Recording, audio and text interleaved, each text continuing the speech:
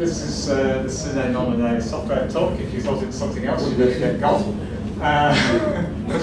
And we've got a few updates to show you since the last London show. And as I recognise that quite a few people came up to Wakefield as well, you'll be glad to hear there's a few updates since the last Wakefield show.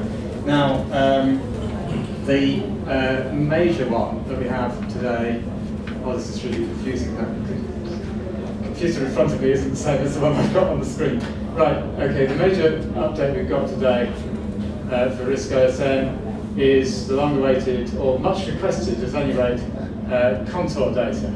So, if we go to, it's taking a while to start up because we've got loads of computers loaded on this machine. If we go to somewhere like Hoy, the island, and Orkney, oh, hang on, that's not the right place, that's Shetland. But I'm sure it's got contours. As you can see, we now have lots of contour lines, which gives a much better impression of the country around there. You can turn them on and off through this tool here on the toolbar. Without them on, as you can see, it's fairly empty. With them on, you get a lot more detail. And the data we've got at the moment is just for Great Britain.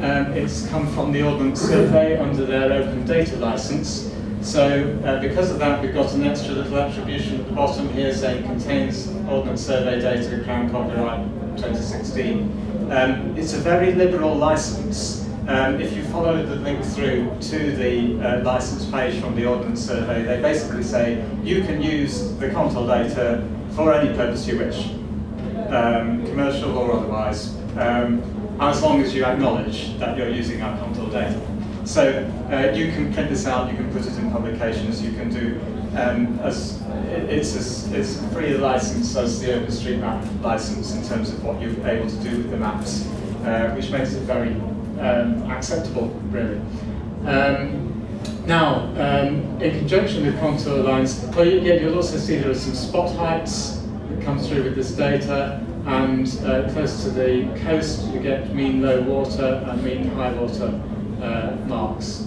So there's quite a lot of information there. And as you would expect, when you're hovering over the map, an electronic map, it gives you information. So you can see here that this is a contour line 70 meters, so you don't have to follow the text all the way along and find where it says 70, perhaps it's in the other direction. You can just read it off the bottom of the map.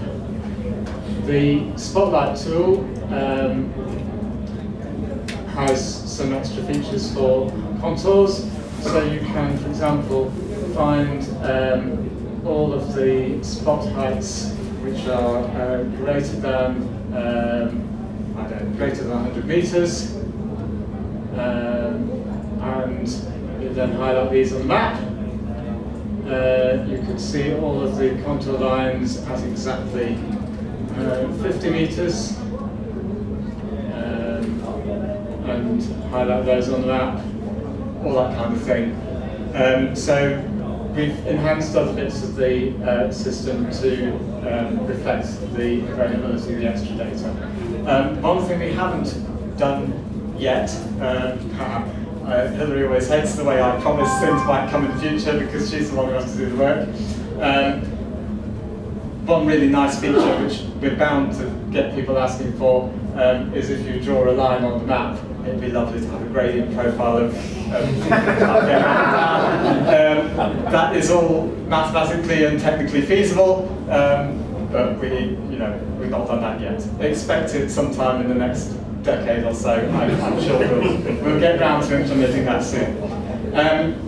We also have, I explained that this data is Ordnance Survey. Now the Ordnance Survey only covers Great Britain, doesn't cover the Isle of Man, doesn't cover the Channel Islands, doesn't cover Ireland.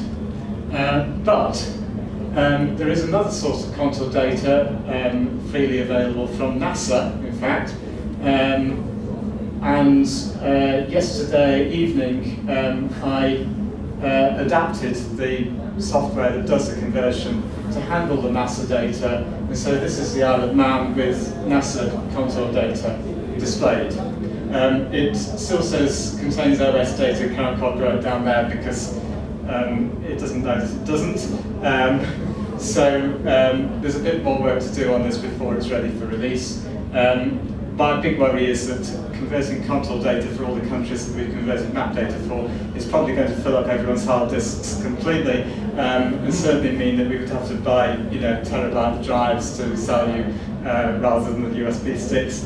I don't know, it might not be that bad. The NASA data is fairly crude compared with the Ordnance Survey data, so we're not yet sure how much it's going to bulk things out.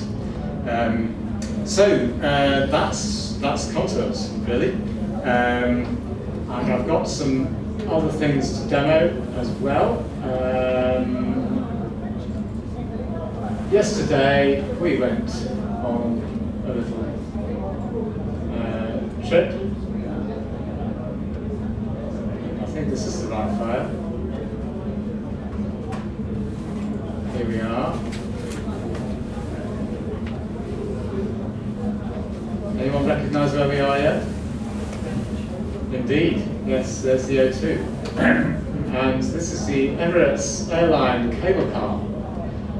So, we had a little trip on the cable car, and you can see some of the pictures. There we are.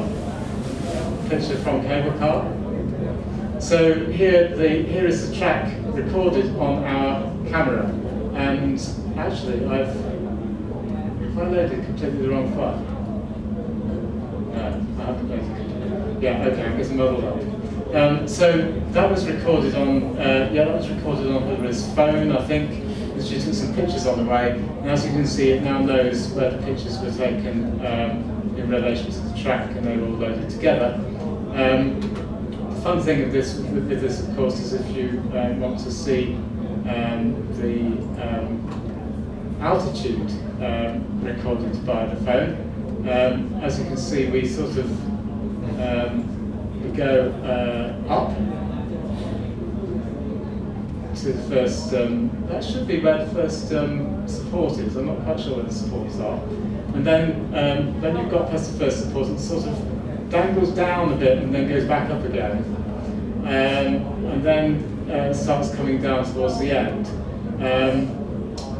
And then just around about here, we all got worried for a moment or two because the cable stopped. As you can see, the speed has gone down to 0. And the cable stopped, and we were sort of lurching there and thinking, oh, what was that for? And then Hilda remembered there's a couple of cars ahead of us with someone in a wheelchair, so they're probably getting them out. And we then resumed and carried on down to the end, so that was all right. So you can see that we went up as high as 128 meters. Don't believe the maximum speed. We never got up to 23 miles an hour. That's some sort of blip in the data. So this is the problem with these things. The other thing we did yesterday, we had a trip on a rather remarkable bike. Here we are. There it is. This is the guys at Pedal Me who have an app just like Uber, only they pedal you on these extraordinary bikes. So we had a little trip through London. There's a picture at the end, just before we went to the Natural History Museum. So, but the point about this is we now support loading NMEA files. I'm just going to load this into Zap so you can see what it looks like. There are some GPS devices which record their tracks in this format. We've supported GPX and KML and one or two other things up till now. Can't remember, FIT is another one. We're now supporting NMEA. This is a bit nearer to the kind of raw signals that you get from equipment used on ships and aeroplanes. and it looks absolutely horrible because it's quite an old format, I think. But we can now load these tracks in direct.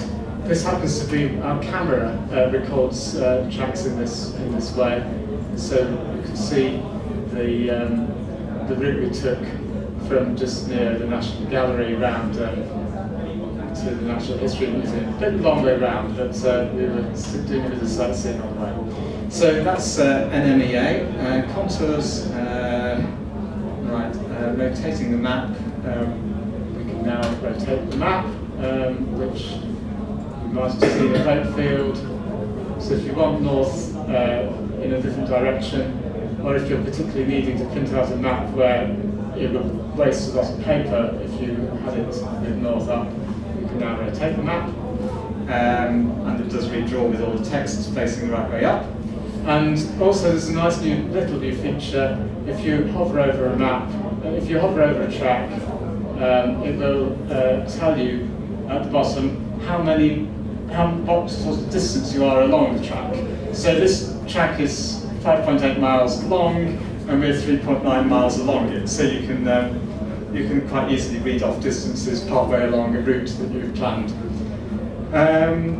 So I think that'll probably do for RISC OS. Do come and see us at the stand, and we can show you more about all the other things that have been improved.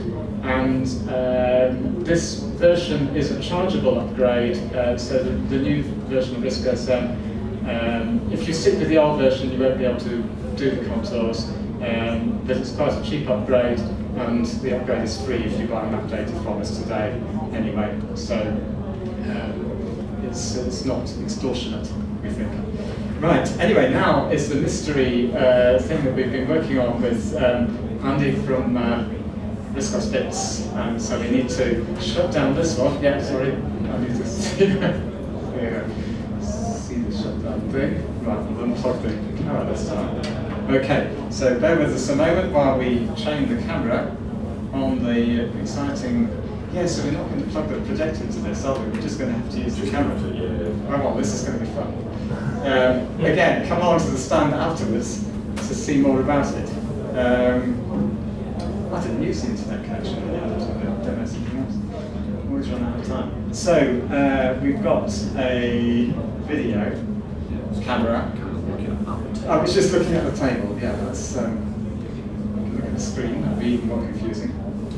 Right. Okay, we've got it on the screen here, but not yet on the. Well, the mystery product is remaining mysterious. Sooner or later, it might be revealed. Which way up the camera is? That's the question. Oh, I can see. There we are. Right. Okay. Yeah, that's not going to projector. No. I'll just plug it straight back into the projector. Chat amongst yourselves. So this product was one of Andy's brilliant ideas. Do you want to say a bit about how you came up with it? Yeah, I could do. Web browsing's not great, is it, on RISCOS for the most part? And I've worked on trying to get something better for myself, and I found a little Linux board that I could just run Firefox on, and just plugged it into my router and left it running Firefox all the time. And if I wanted to use a browser that wasn't otherwise capable, I would just log into that using RDP. And then I thought, what if, though, I could use that as one of those little TP-Link boxes as well, and use it to connect to Wi-Fi, so that I could do that somewhere else. So Here's a TP-Link box. You might have seen these inside a PyTop from CGE or got one from some other route. Problem with a TP-Link box is you can't configure it from NetSurf because it needs JavaScript for the configuration interface, so that's a bit of a nuisance. So that's where I kind of got to, and then realised I had none of the capability of doing that, so I needed to get somebody else on board to do some of that stuff. I can pretty much set up Linux so that I can run Firefox as a browser. Anything beyond that is beyond my capabilities. So I got somebody called Glenn on board to start with, who did some of the basic fundamental work on it. And And then in the last couple of months or so, Matthew's been on board, and I would say pretty much revamped it to the state where it is today, which is far in excess of what I ever imagined it would be. It does more things better than I can imagine. So you'll get a little icon on the icon bar when you load up Wispy. Let's just try and move this camera now to get upside down. Right, okay. So the problem with a PyTop is that you can't plug it into a monitor because it's got the monitor going to its own screen. So down here, you see that orange icon with the sort of blue bit coming out the top. That's the Wispy icon, and the blue bit is showing you the signal strength. At the moment, it's connected quite strongly to Andy's phone, which is just, if Andy walks out the door, I'm not, if Andy walks out the door, we might see the signal go down. You'll need to go further. Although my phone's really good. Yeah, your phone's been very, very good. Either that or the software is crashed. It's still on it's on full strength. Well, anyway, come back. Yeah. It will go down. I mean, it only updates every, is it 5 seconds? Yeah, so it might just be we weren't patient enough. Oh, yeah, it's gone down. It's gone down to 2 bars. Yeah, well, okay. You now come back. Right, so it does show you the signal strength of this phone. This is really, really bad picture because I'm moving this camera around all the time. So anyway, what this allows you to do, we've got, how do you get menu up on these things? Oh, it's the PyTop on mine. PyTop, okay. The other side. The right one, oh good, that's easier. So you can configure Wispy, so this is the bulk of the software. You get a configuration interface, and if we go through to, oh yeah, that's brilliant, thank you. If you go through to Wi-Fi, then you see it's got a number of different networks in range. It's got bars to show the signal strength. You choose the one you want to connect to, type in the password and connect. Now, I have to warn you, there are a few niggles with this software, some of them being quite serious niggles. It does not connect to the St Giles Wi-Fi network in this hotel. It seems that we've got a problem with connecting to open unsecured networks. It just doesn't want to do it. I was trying on the train on the way down on Thursday to connect to the East Coast Wi-Fi, which is also open unsecured. I mean, a lot of these networks, you connect to it open unsecured, and then when you start up your web browser, it takes you to an interface where you're then meant to put in your email address or that kind of thing. The first stage ought to be easy, but for some reason it's not working with the software on the board at the moment. We've not got to the bottom of that one yet, but with your home Wi-Fi, and with a Wi-Fi from the phone, that seems to be okay. So we've got,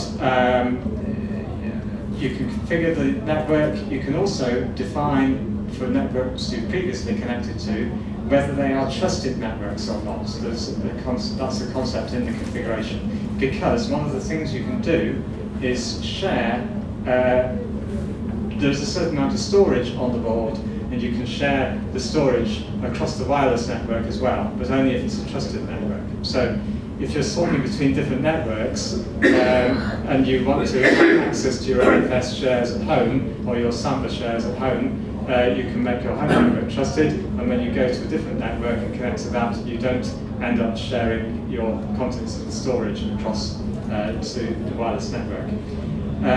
You can, the Orange Pi has, the Wispy board has a USB socket on it, so you can attach further storage to that if you want, which could be Linux or FAT or NTFS storage, and the board would understand it, I imagine.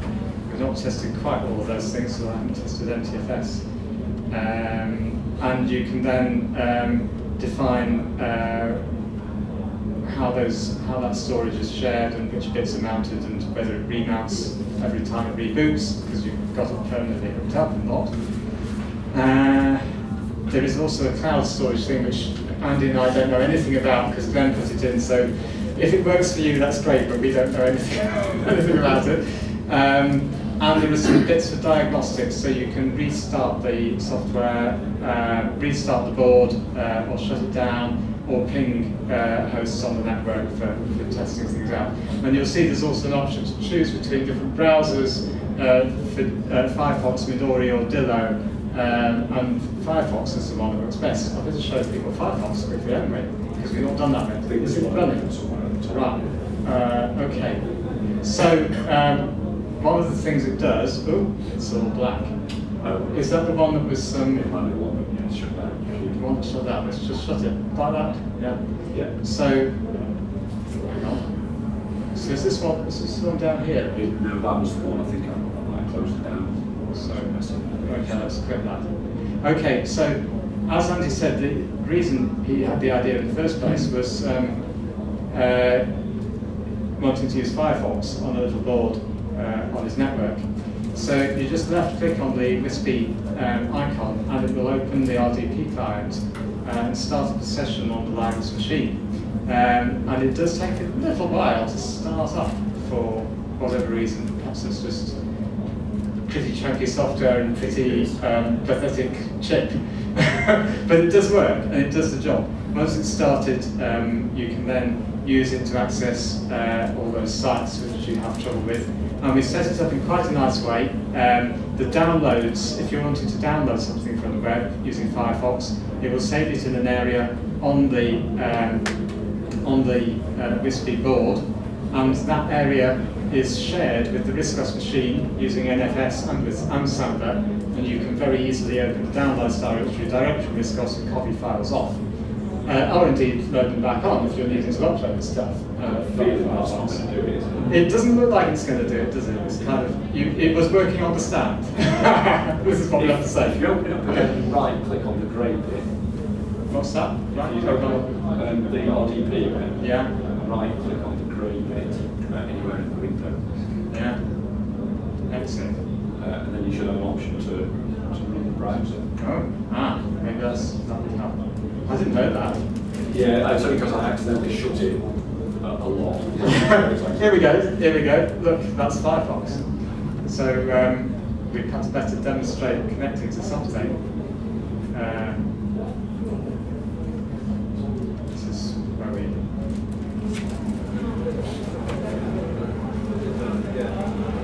Who's on next? Okay, now if I go to Twitter and search for #RISC OS London, we'll be able to see all the live tweets emanating from this show. But anyway, it's waiting for Twitter.com. Is your phone gone to sleep? Oh, here we go. So bear in mind we are accessing it over the phone connection at the moment. So there we are. So I hardly ever use Twitter going straight to Twitter because I'm normally logged in, I guess. Right. Anyway, so that's an example of a website working in the RDP client. Is that all it does? Is that all it does? Anything else? Pretty much. I guess the rest of it is the configuration stuff, isn't it? The fact that you can log to different websites without having to plug it into a Windows box or a Linux box first to get it configured to run on that. You can kind of do it on the fly. That kind of makes it a lot easier to use in terms of that and just connecting to wireless. You can then carry on if you really want using NetSurf.